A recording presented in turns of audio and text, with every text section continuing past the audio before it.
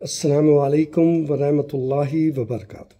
May peace, blessing and mercy of Allah subhanahu wa ta'ala be upon you all.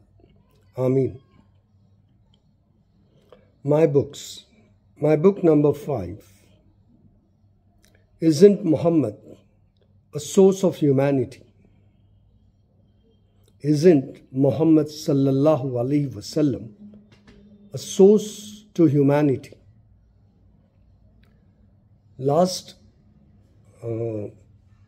time we discussed of why Muhammad sallallahu alaihi wasallam is being chosen as number one in the book by Michael Hart, The 100. Also what Mahatma Gandhi told about Prophet Muhammad sallallahu alaihi wasallam. And we also learn about Prophet Muhammad sallallahu alaihi wasallam that he was the last messenger for whole of the humankind. And he was the mercy for all of the humankind. So today we will also come to know what did he said when he left this world. Before leaving this world, he gave a sermon, the final sermon. After praising and thanking Allah subhanahu wa ta'ala, the Prophet, may mercy and peace be upon him, said, "O people, lend me an attentive ear. For I know not whether after this year I shall ever be amongst you again. Therefore, listen to what I am saying to you very carefully and take these words to those who would not be present here today. O people, just as you regard this month, this city as sacred, so regard the life and property of every Muslim as a sacred trust. Return the goods entrusted to you to their rightful owners. Hurt no one so that no one may hurt you. Remember that you will indeed meet your Lord and that He will indeed reckon your deeds. Allah has forbidden you to take usury, interest. Therefore, all interest obligation shall henceforth be waived. Your capital, however, is yours to keep. You will neither inflict nor suffer any iniquity.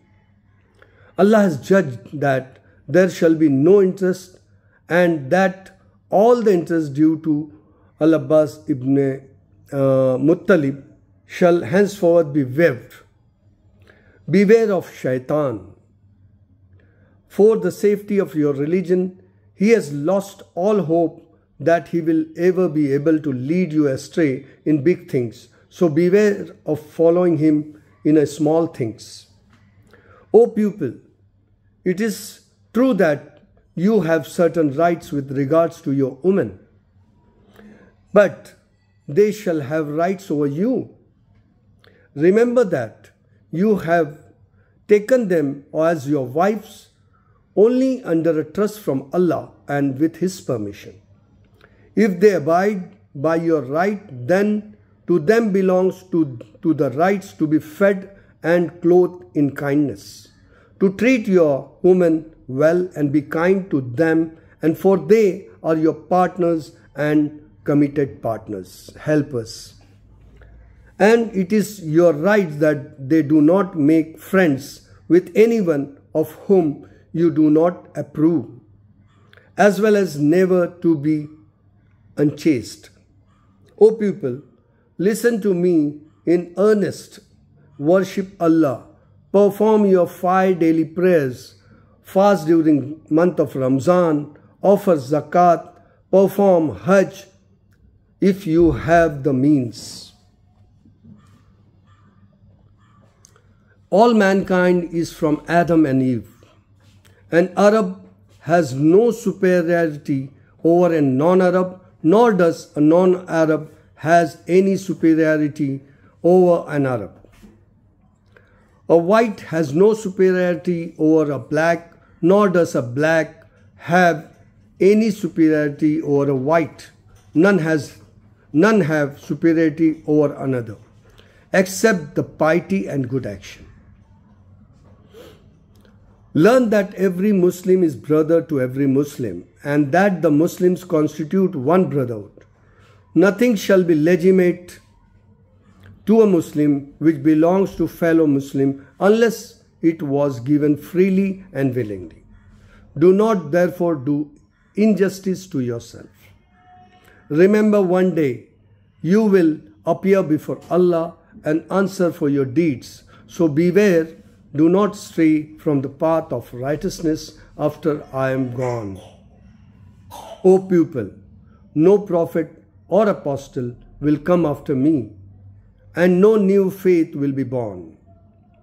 Reason well, therefore, O pupil, and understand words which I convey to you. I leave behind me two things, the Quran and my example, the Sunnah. And if you follow this, you will never go astray. All those who listen to me shall pass on my words to others, and those to others again. And it may be that the last ones understand my words better than those who listen to me directly. Be my witness, O Allah, that I have conveyed your message to your pupil.